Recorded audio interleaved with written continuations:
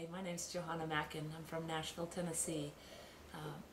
I think a lot of times as musicians we tend to get into our own little world and our own ministry. I know that for me, sometimes I focus so much on where my career is going, what I'm doing. I forget that I'm part of a bigger picture. And the New England Arts Festival has been a real important part of my journey as a musician.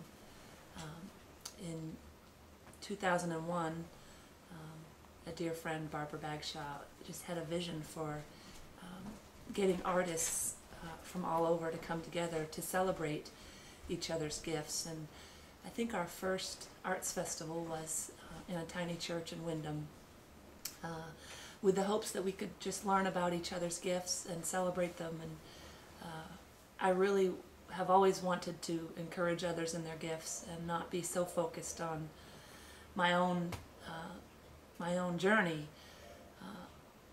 And when Barbara said, "This is what I have, this is my vision," I said, I want to be a part of that. And the Arts Festival has been amazing from the beginning until this past weekend when we did it.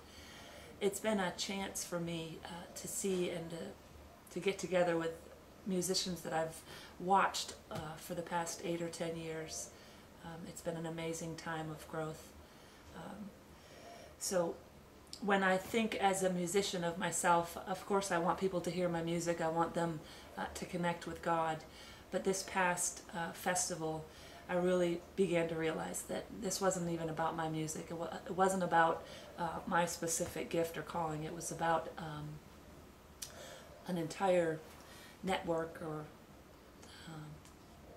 fabric, I guess, of people coming together and cheering each other on and saying, wow, you've grown, or wow, that song is amazing. And it becomes, instead of single focused, it's almost like we become one person as artists and kind of walk alongside each other and encourage each other. So the Arts Festival, in particular this year, ministered more to me than I think I did to it or to the audience. I remember sitting backstage with 5 or 6 artists, and we were just laughing and talking about our new CDs and hearing the stories of how each CD had come, the struggles with creating it. So if you're considering becoming a part of the Arts Festival, it's not really a time to promote your gigs or to promote yourself. It's a time to really sit back and watch how God promotes others, and to enjoy the music of so many different people and the artwork of so many different people.